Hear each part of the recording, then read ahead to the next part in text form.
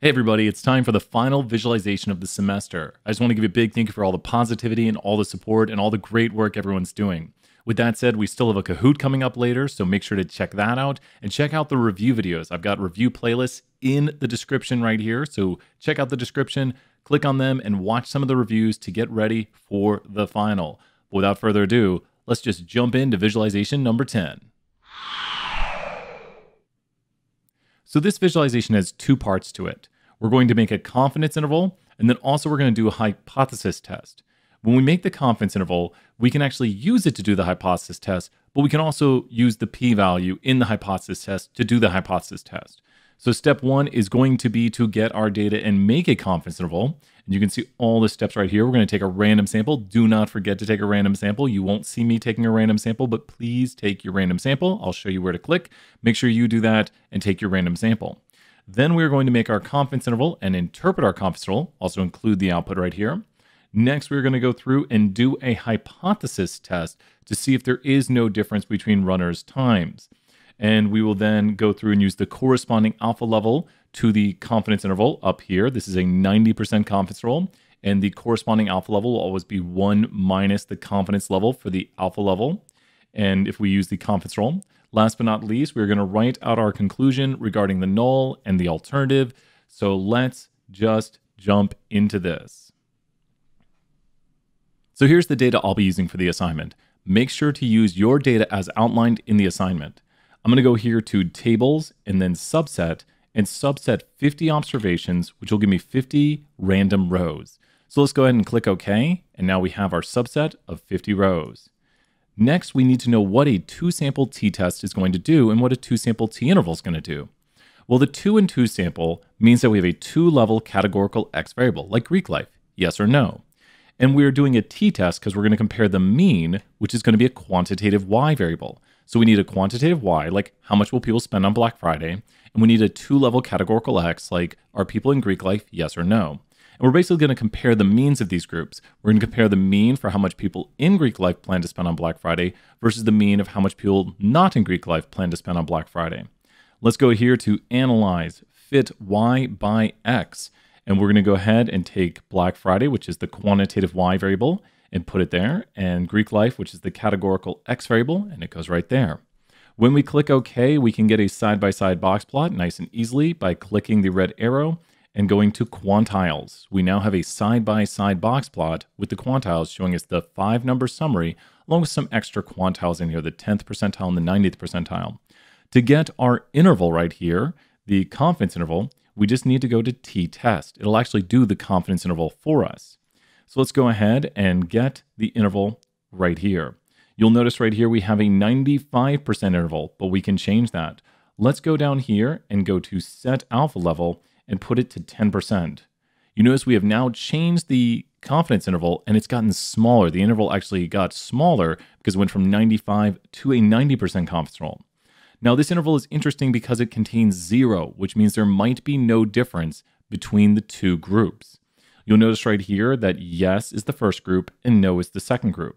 Because the interval is mostly positive, that means that yes is probably higher, but it could be that no is higher. It could be that there's no difference. In what we have right here, we do not have a statistically significant difference because 0 is included inside the interval. Now, when you think about this, what does this interval mean when we interpret it? I am 90% confident that the true difference between what people plan to spend on average for Black Friday, if they are in Greek life or not in Greek life, is contained in the interval negative $10.625 to $58.68, where people in Greek life might be spending more. But be very careful right here. It could be that people not in Greek life are spending $10.6225 more because the negative portion of the interval corresponds with no being higher than yes. And that's why this difference right here is not statistically significant. This is a little bit more complicated of an interpretation. It's a much easier interpretation when 0 is not included in the interval. And let's look at an example with that. So using the full data set right here, we'll actually get a smaller interval. And with this interval right here, let's go to analyze fit y by x and do the same thing where we have Black Friday and we use Greek life to explain it. And we're just going to go right back here and make a 95% confidence interval. We can make the 90% if we want by going to the set alpha level and putting it to 10. And then we write here, have a 90% confidence interval. Now, if you'll notice, this interval is completely positive this time, meaning that we are 90% confident that the true difference between what people in Greek life plan to spend on Black Friday versus people not in Greek life plan to spend on Black Friday is contained in the interval $18.54 to $41.91, where people who are in Greek life plan to spend more. This is because the interval is positive, yes minus no. If the interval was negative, like in this example, analyze fit y by x. We'll put gender here and Black Friday here, and now we see an interval that is negative because in this interval, the second group has the higher sample mean, and we believe that the true mean for the second group might be the higher one. Make sure to note when the difference is negative, it's the second mean that looks to be higher, or at least when it comes to the sample mean. When you look at your interval, this means that the true mean for the second group looks to be higher than the true mean for the first group. So in review, make sure to know how to interpret this. I am blank % confident that the true, and make sure you explain what you're talking about right here, is contained in the interval blank to blank, where, and then give context. If 0 is included in the interval, there might not be a difference between the groups. Remember, if the interval is positive, it means that the first mean is higher. If the interval is negative, it means that we have confidence that the second mean is higher. So make sure to give a clear interpretation right here. It's probably one of the hardest ones to interpret, but you got it. No worries right there. So here we have how to interpret our p-value when doing the test. The p-value right here is basically 0. It's 0.0001.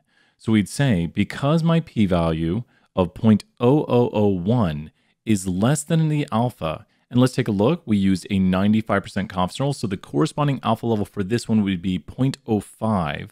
So is less than the alpha of 0.05. I reject the null hypothesis and have evidence for the alternative that the true mean amount that males and females plan to spend on Black Friday is different. We are using this alternative right here, which corresponds to the difference, and we are saying that the null is that there's no difference between what males and females spend on Black Friday, and the alternative is there is a difference between what males and females plan to spend on Black Friday, and that is the alternative we have evidence for, that there is a difference between these two groups. Now, what if the p-value is high? Remember, when the p-value is low, reject the null. When the p-value is high, just let it fly. Don't reject the null. So let's go down here to the next example I have. And you notice there's a little bit, you don't have to change the colors of your words, but I tried to highlight what's changed about this. So because my p-value of 0.2458 is greater than my alpha, and here I'm using a 90% confidence interval, so the corresponding alpha level would be 0.10. So it's because my p-value of 0.2458 is greater than alpha of 0.10, the complement of this, I fail to reject the null hypothesis and do not have evidence for the alternative that there is a true difference between what people in Greek life and people not in Greek life plan to spend on Black Friday. I do not have evidence of a difference between these two means. So the last part right here is us just stating what the alternative is. And let's make this very clear what we're testing right here.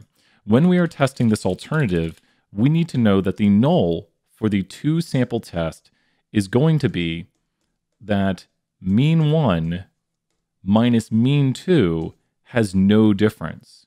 For our examples right here, we have the alternative that mean 1 minus mean 2 has a difference that they are not equal to.